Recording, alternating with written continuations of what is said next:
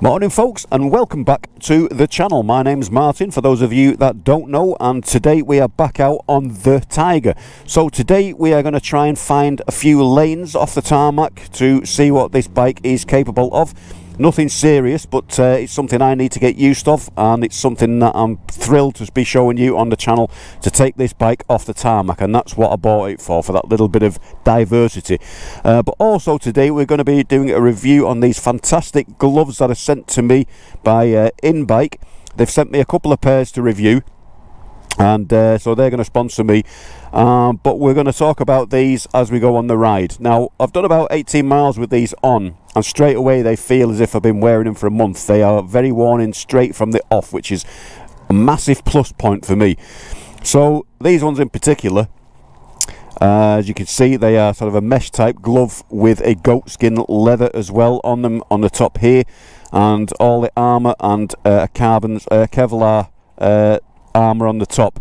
So they're very, very comfortable. So what we're going to do is get on the bike now, get to the destination, and talk a little bit more about these as we go. So let's get cracking.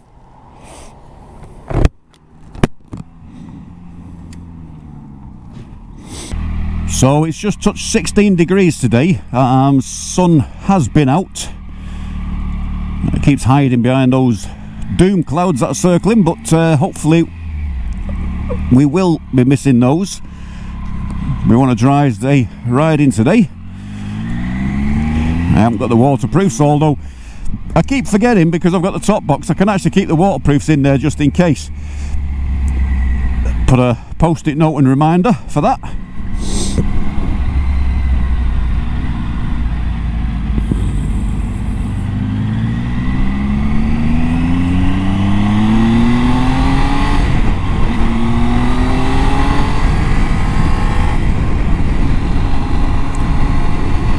There's the Harley crew.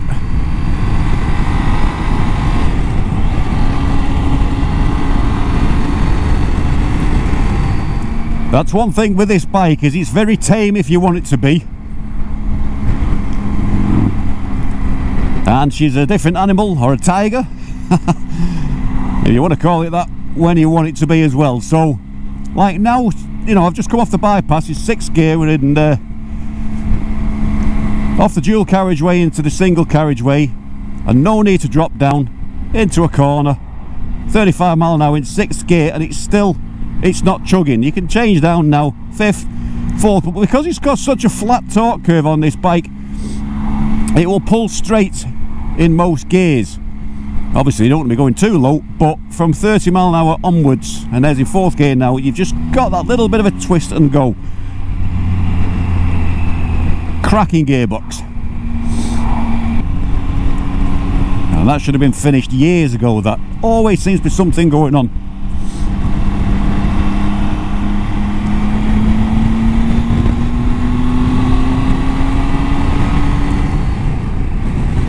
And always plenty of power when you need it with the Tiger. I haven't ridden the 1200, so I can't compare, but the 800 has got more than enough for when you want to just pass those slower vehicles.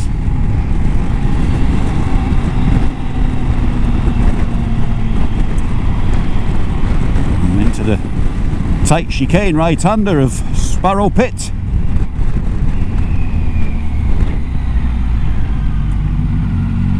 I think I nearly got my first peg scrape on the Tiger then.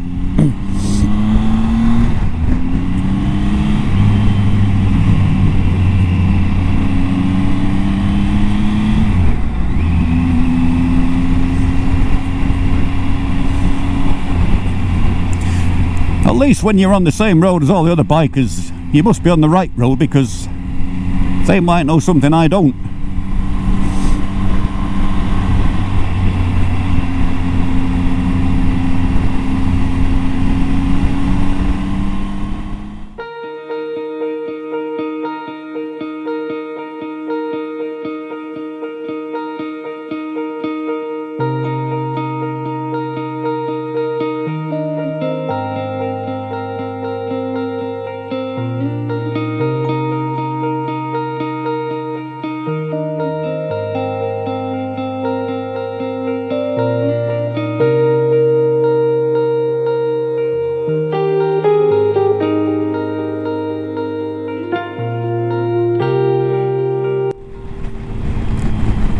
and into the infamous bends ahead. Always nice to leave a little bit of a gap so you can enjoy these. Usually you get slowed down by oncoming traffic, but we'll see and see how these bikes fare in front of me.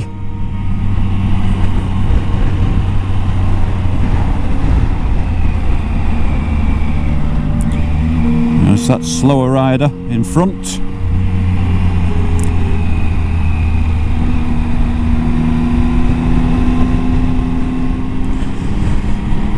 Okay, so while we're on the straight now, Inbike, very, very kind of them to contact me to review a couple of their products, and they're looking to get more into the bikewear stuff. So at the moment their products are only the motorcycle gloves that they do, and they have a very, very fair range of those on their website as well for sale.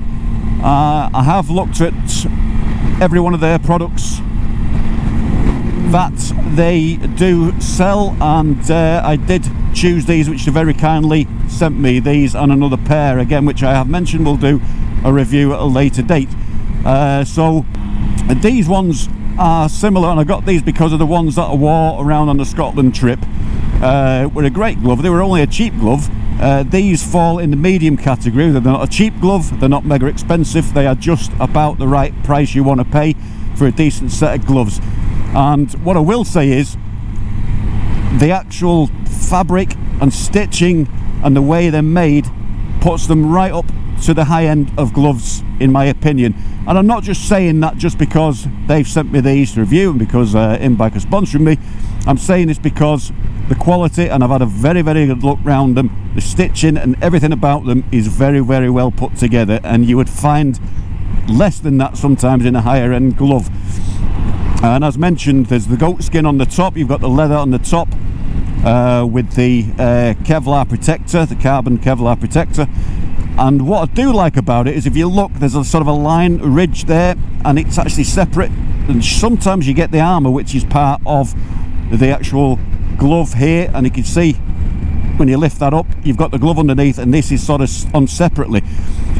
So sometimes when it's part of the glove, when you actually close your wrist, your fist, sorry, you will feel it pull on the armoured bit, but with these you don't even feel that it's there. So that is a very, very good plus point for these. Here's the Onderman Cafe. I did message a couple of people I know before to see if there's anyone I know that's going to be there today. I might call in there on the way back. So yeah, you've got the fabric, the mesh and the leather and the sort of suede, and this bit under here which is just an extra bit of padding for when you're on the grips. And again, that works very, very well. So the fit on these, I'm an XL in glove, so I measured up before I sent these, and you can see how there is no slack around my fingers. The fit is absolutely perfect. You've got the touch screen for using your mobile phone as well on them, so that again is a massive plus point. We're just going to do a right turn here to Cavendish Mill.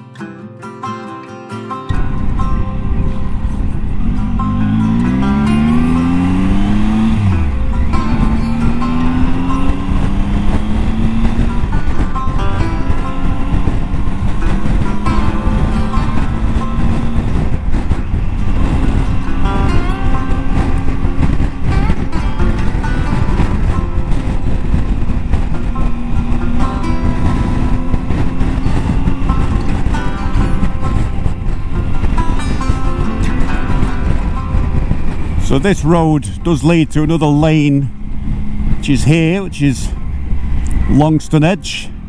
So this is the one we need to be going up, I think.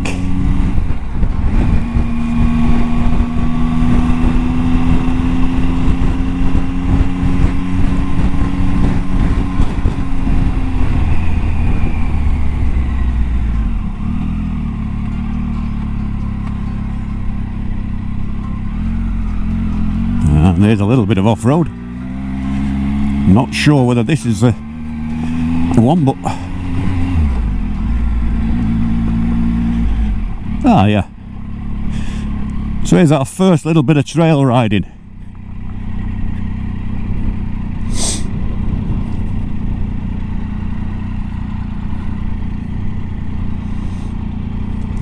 So if you come from Cavendish Mill and off the Fullow Road and take the Longston Edge, then it brings you to this track. So let's have a look at this now. It's going on the modes. Oops, don't want an indicator. The mode button, and then that's off-road pro. We don't want that. We can take that into off-road and then take off the ABS, give us a little bit of, I think it's sorry, front brake ABS and back brake off. Anyway, let's see what this is about, folks.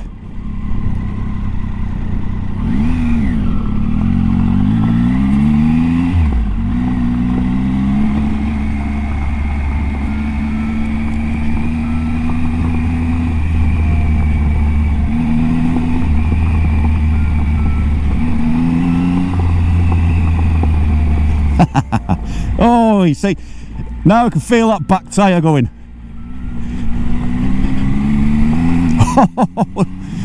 Spinning the back wheel. Oh, that feels, it feels steady, but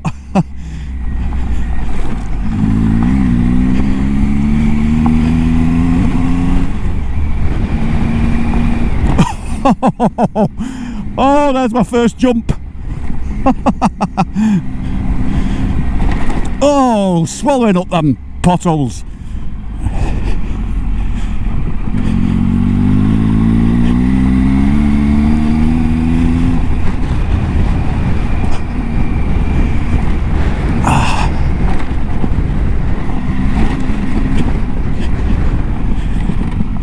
Oh, that felt, oh, that was good. That was good. A little bit faster than what I should have maybe done in my first attempts off-road, but if you don't do it, you'll never know, do you? I think that's where that road comes out, so that workings. Not sure.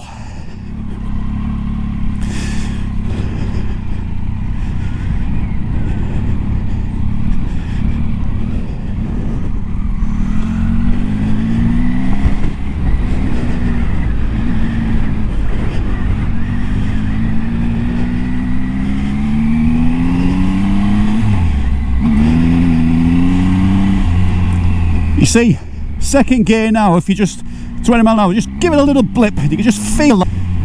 The traction control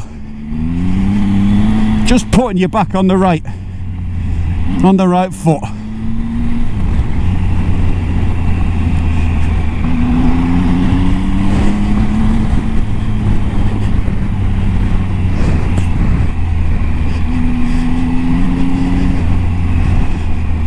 Oh, this is good fun. Even the horse thinks so.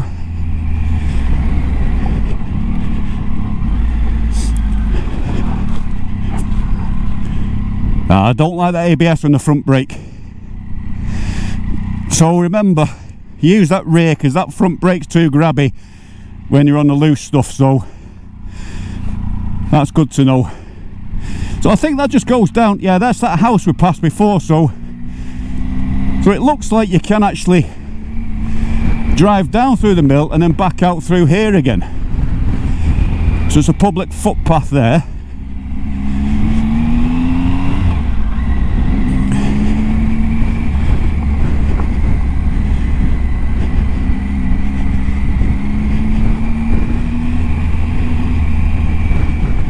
Pheasant.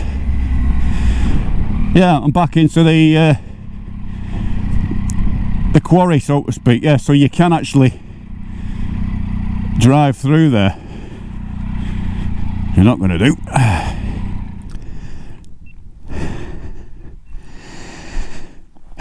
First bit of off-road action for the old girl. Look at that.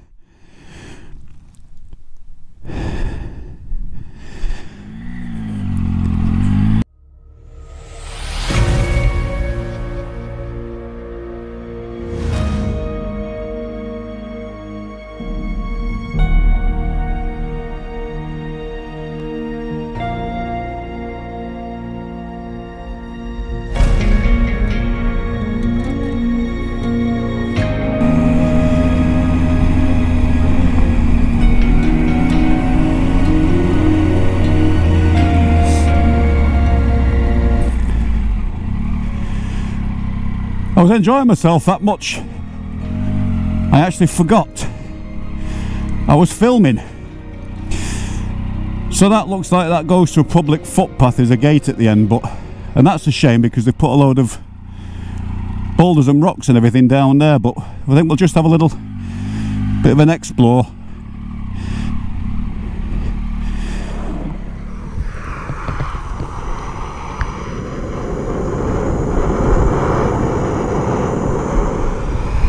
See, a lot of people have said to me, why did I go the adventure bike route, or route if you're from the US of A, and this is purely it. We've got a beautiful Derbyshire countryside,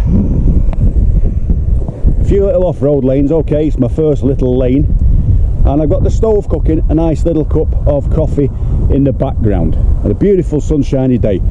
So how can you beat that? Yes, you could take the Harley down these lanes and get it shitted up, still put the brew tackle in the backpack. The difference with this is I don't have to worry about it when I get home, you know, and it's in comfort and it's in style, so it just gives me that new dimension. But for now, this bike's given me a fantastic tour around Scotland, and it's given me the option just to do things like this, and we still keep the Harley for the sickness meets and the Harley stuff, don't we?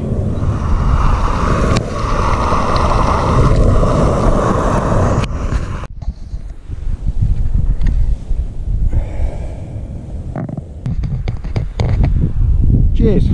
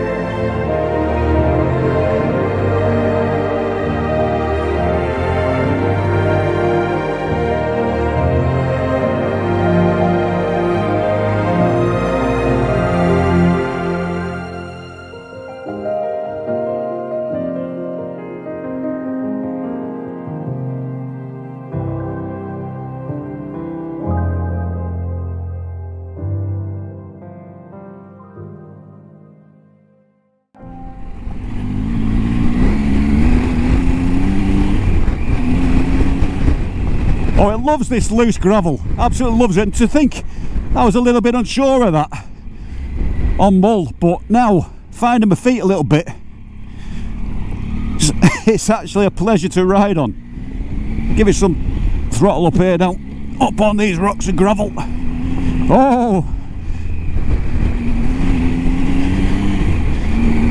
Oh yeah, and you can see the way the bike's just fighting, and then it gets a grip, and then you're back in a straight line again. So it just, whoa, it just gives you that confidence.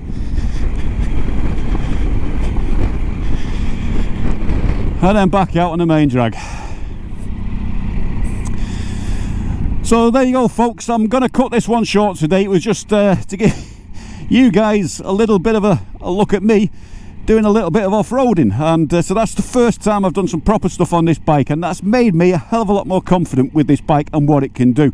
And of course there's a lot more to capitalise upon when we find some more trails to do. So as that wind died down, still quite windy. But it's another point, these new roads we've not got on cam before, which is the left road up here. We've got some other trail roads down there and tarmac roads that we've not looked at. So next time we come out to Derbyshire, I'm going to take you on these back lanes and let's have a little bit of an exploring mission to do around here and give you guys some different roads we haven't seen before. So I'm looking forward to that. Hope you've enjoyed watching. Thanks again for Inbike for the gloves. They are absolutely fantastic. Remember, see the discount code at the end of the video, which is very shortly. So again, thanks for watching, folks. If you've not subscribed to ALCHEMOTO, please check out the back catalogue and hit that subscribe button, hit the like button and comment if you dare. Thanks again for Inbike for these fantastic gloves. If you want to purchase a pair of these on my recommendation, look for the discount code and you too can ride in comfort just like me. I'll see you guys on the road soon. ALCHEMOTO for now is signing out. See you later, folks.